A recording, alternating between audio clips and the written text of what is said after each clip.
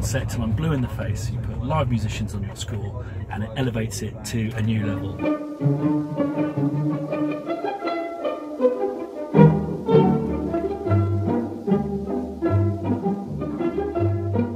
Can we go through what mics you're using? Yeah. For the real mic geeks. So should we start from, so we've got 3, 3, 3, 3, 1. How many threes did I count there? It's 3, 3, 3, 3, 3, 3, 1. 1. Excellent.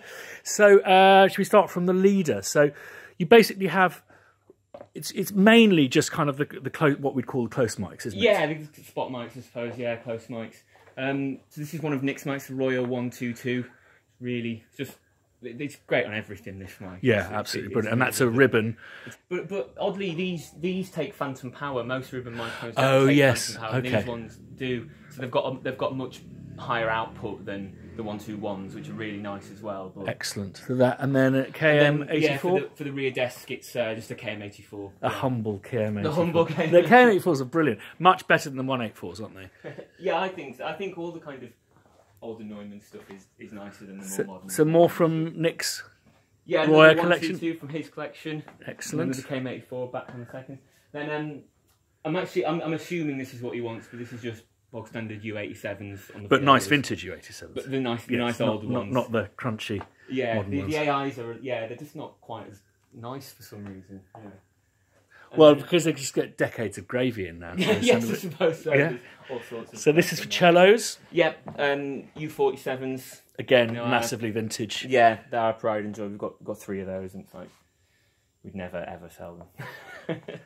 And the same. Yeah, and then on the base a FET. Oh, and this is a SF24. There you go. V, because it's got valves in it. So I mean that's nice. But yeah, Nick loves his Royals, you know. And that's a stereo Blumline pair. Yeah, it sounds wicked. A bit of the room to give us a bit of kind of 3D flavour. Yeah. It's all great from their amazing mic cupboard. Oh, yes. So we've got some lovely, my favourite, Coles. But this, I think, is amazing. Serial number 1013. Another U87 there.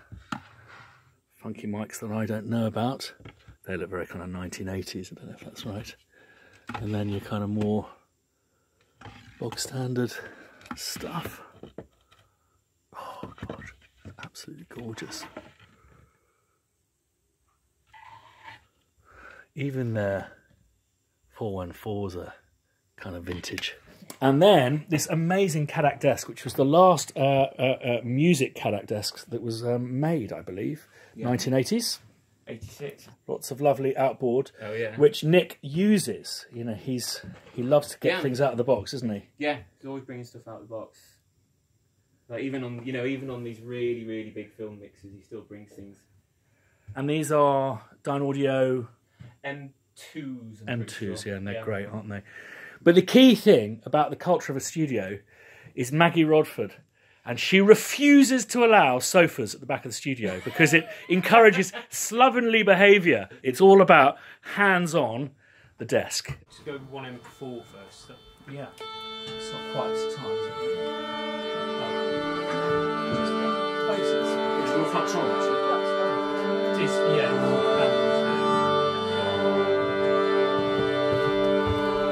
Oh, right.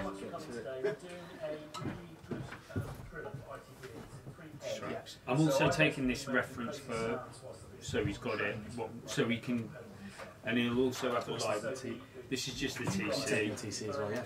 Yeah, and then there's a live mix, my board mix, as we do with Spitfire actually. Yeah. Everything plus mix. Exactly, yeah. Dry mix, yeah. Okay, where's the Zimzabble? There you go. Great, thanks mate. Okay, so just for Nick's benefit, we don't have huge amounts to work through, so just for Nick's benefit, if we can have a look at 1M04 and then we'll probably move to the beginning. I'd like to run clicks from bar 15, so 8 clicks into 17. Are you happy? Yeah, great. Great! Okay, so let's start with 1M01. That's right, so here's bar 12. Sorry, Mr. Foskett, correctly marked. It's more...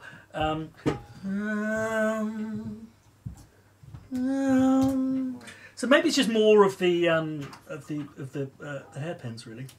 And more separation between. Yeah. So you're almost coming from nothing and going to nothing. Okay. Quite an early push of the. Yeah. Yeah.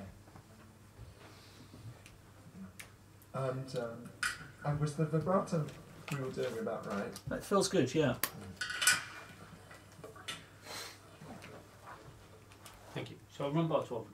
Here it goes. T2. And I think we could be a bit of nasty pont for that last bit in 21-22 for the violins. And I think we're great. We Where don't is play the 22, but 20 and 21, is that? 21 into 22, that last high note. Playback's here. So you've got, how's it coming up? Is it Ron, guitars, strings. Okay. So one more time. So I reckon done by, we're on famous last words. This has been a bit of a moment for me. I couldn't actually read the bar numbers for the first time, so it's onto glasses. And Hilary, you're how many? Well, he said I'm 6 months ahead of you. Okay. So I got my style. You got your style, yeah. I still feel very self-conscious with them on. But we're at 1M11 of, I think there's only like 5 cues to go, isn't there? Yes. So my bet is we finish at 4 o'clock, an hour early, because you can do that in this country because they're brilliant. Sounds amazing. Who's doing that? Oh, bring it on Friday. Johan. Here it comes. That's great. I think we should take the violins down to violas and then the cellos and basses separately, if that's okay. Diplomacy in action there.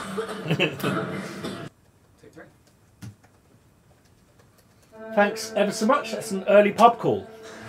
Brilliant. Thanks ever so much. And see some of you depending on availability for the next one. It's been brilliant. Thank you. Happy. Well done, guys. Yeah, pleasure. Brilliant work. No, great stuff. Fantastic. That's where I was born.